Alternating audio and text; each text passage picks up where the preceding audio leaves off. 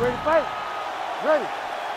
Dateline, Anaheim, California, USA. Good to have you with us inside Honda Center tonight. This has become an annual stop for the MMA leader, and there have been any number of signature performances that have gone down inside these very walls. I'm not sure any place has had more title changes than the Honda Center, especially in the heavyweight division. A great place to heavyweight fight, but if you go in as the champion, just know on most nights that belt goes in the opposite direction.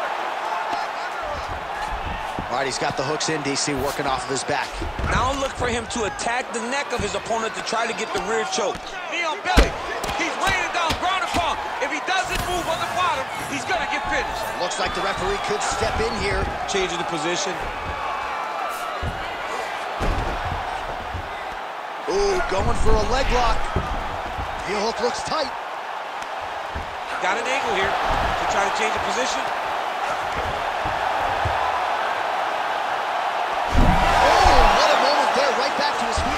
Get submitted there.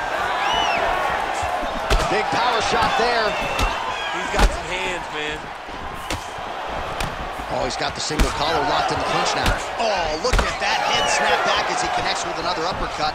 Not the first time he's landed that weapon tonight. That's his best shot, man. He's so good at it. He's so good at finding it. All right, so a high amplitude double leg takedown there. Now we'll see what he can do with it to try to advance position on the ground. You knew that he was going to attack the double because he's such an explosive guy. He got it on the hips, finished the shot very quickly. Fantastic job. Oh, he did a great job of rotating him into his underhook. Whoa! The hip toss as he takes him down. Now we'll see what he can do with it. Right into side control. Going hard to try to get the heel hook. Oh, I don't know. That heel hook looks tight. Oh, come on. I'd be tapping. That's got to be it. Now trying to escape, and he does. He freed his knee, got his leg all the way to the opposite side. Now, opponent has your back, but you're in a much better position. Oh, high-level stuff here with the ground and pound by Aspinall.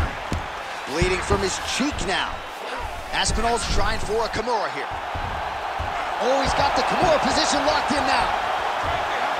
Oh, that has got to be it. Here's the tap. Oh, my goodness.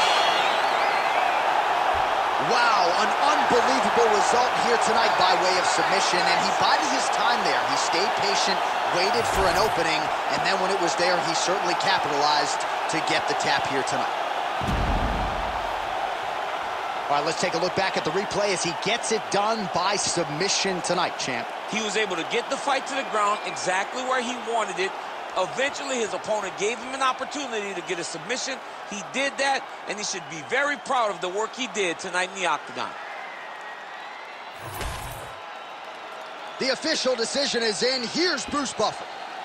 Ladies and gentlemen, referee Herb Dean's called a stop to this contest at 3 minutes, 53 seconds of the very first round, declaring the winner by tap out due to a Kimura